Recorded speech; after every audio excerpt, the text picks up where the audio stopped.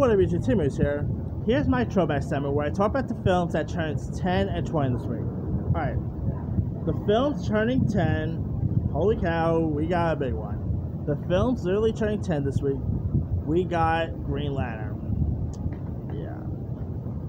Green Lantern hits 10 years old this week. Of course, the comic book film starring Ryan Reynolds, Blake Lively, directed by Mark Hamill, could have been good, but that Green Lantern movie was abysmal. It's horrible. You know, one of the worst comic film adaptations we've had in years.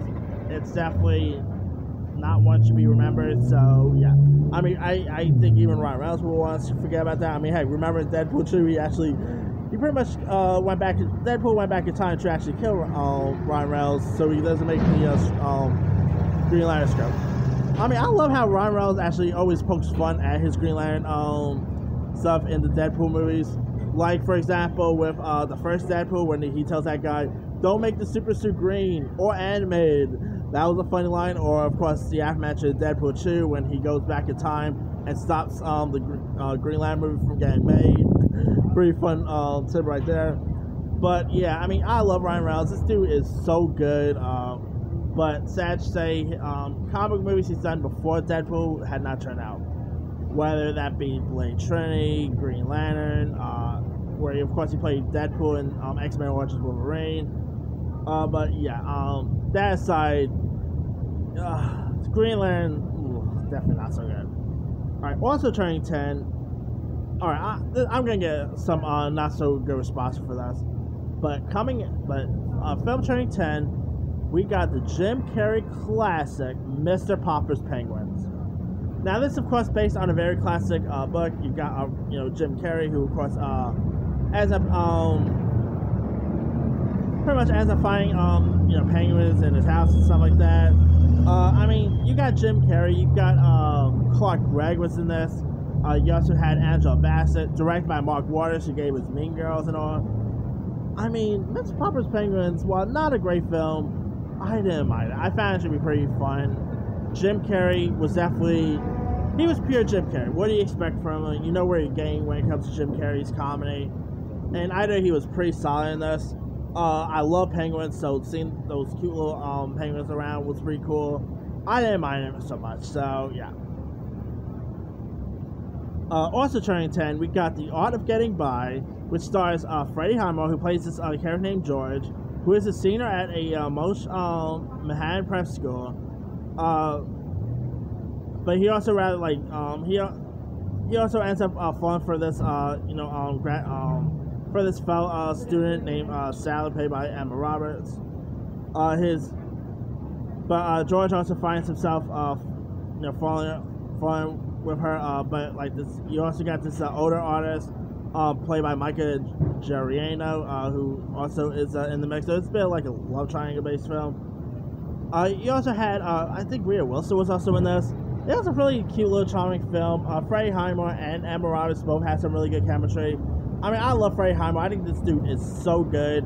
I mean, of course, he is best known for, Finding Neverland. He also played Charlie and Charlie and Chalk Factory. He played Norman Bates on that show, Bates Motel.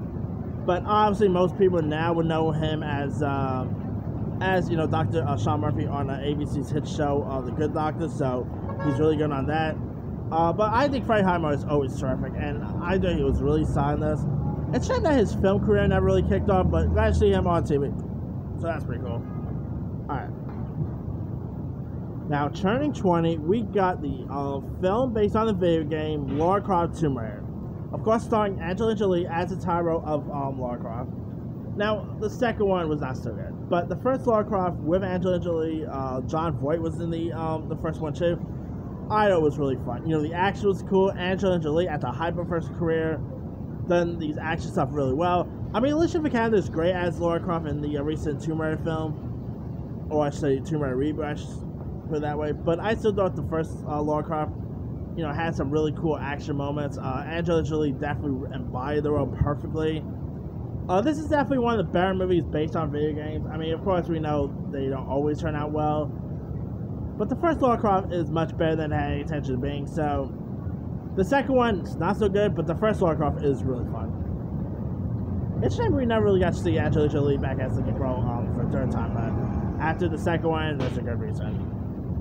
Alright, also turning 20, we got the movie Sexy Beast. And of course, you guys don't know, it's a British film that follows Gary Galdo, played by Ray Winstone, who is this retired ex-gangster who is visited by this violent gangster played by Sir Ben Kingsley, who demands he takes part of in a bank job. Now, I thought the film Sexy Beast was pretty cool. Directed by Jonathan, I forgot his name. He directed that Nicole Kidman movie Birth. Jonathan, damn, I know his first name Jonathan. I forgot the director's last name now. But of course he did that Nicole Kidman movie Birth. He also did that weird Scarlett Johansson alien film. That one where she's like an alien seducing men in the thing under the skin. That's what it's called. Oh, the director's name is Jonathan Glazer. Why did I freeze up on his name? But anyway, he's a pretty cool director, a bit of a weird director, but his movies are pretty decent. And Sexy Beast is a really cool little film. So if you guys haven't seen it, you know, Ray Winstone, Sir Ben Kingsley, really nice little film. But anyway, that's pretty much it. Which of these films stand out to you the most? The 10-year one, I'm probably going to go with Mr. Popper's Penguin. That is probably my favorite film of that list. But the 20-year one, I'm probably going to go with the first Lara Croft. Anyway, drop comments below. Don't forget to like, subscribe, hit that bell for more notifications. This is Movie Sign Off.